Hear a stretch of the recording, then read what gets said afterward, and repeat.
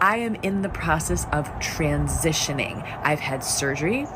I've had surgery, and a lot of it. More than you. It's as clear as the nose on my face. I'm probably further along in my transition than this woman is, and I'm not even going through a transition. Doesn't change my sex, doesn't change my genetics, doesn't change my biology. I'm taking testosterone. It's been just over a year that I've been on T. Just over a year on testosterone? Full disclosure, I'm on testosterone right now. So until we get my testosterone levels back up, I identify as trans. I am currently half a woman myself. Ladies, welcome me to the club, because here I am, one of you. Just kidding. I'm sane enough to know the fact that I'm running low on testosterone doesn't make me any less of a man, just like the fact that she's hopped up on testosterone doesn't make her any less of a woman. A year. How dare you?